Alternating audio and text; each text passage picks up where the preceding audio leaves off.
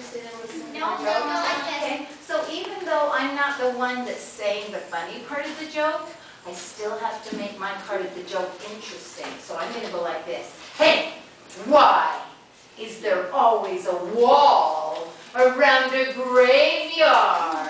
Okay, I want to make it interesting the way I say it with my voice, okay? And then the person that says the funny line has to do that even more. They have to let the audience know it's time to laugh.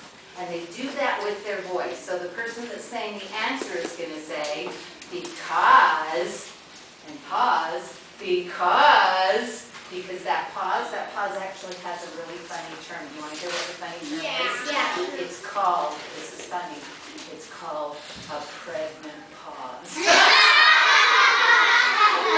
Because you wait for a minute and that lets the audience know something funny is coming, okay? So you're going to go, because people are dying to get in. All right, so what two things are you working on?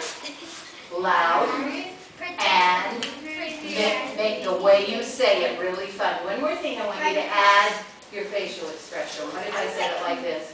Because people are always dying to get in. And my face didn't say anything. That's not fun. Make your face. Because people are dying to People are always dying. Yeah, make your face wake up too. Okay, so those three things. Faces, voices. You're working on adding that to your skits. Okay, let's go through who we have assigned. And I'm giving you your place where you're going to say your jokes today too. Okay? All right. So we start with Star, Jill, and Lynn are doing the introduction part of the skit. Here are your papers. Where you're going to go to say your skit is right here. Okay?